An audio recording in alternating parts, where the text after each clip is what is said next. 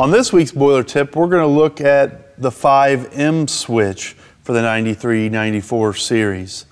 The M means manual reset. So we can use this switch anywhere we want the manual reset of the switch to be required if the boiler shuts down on low water.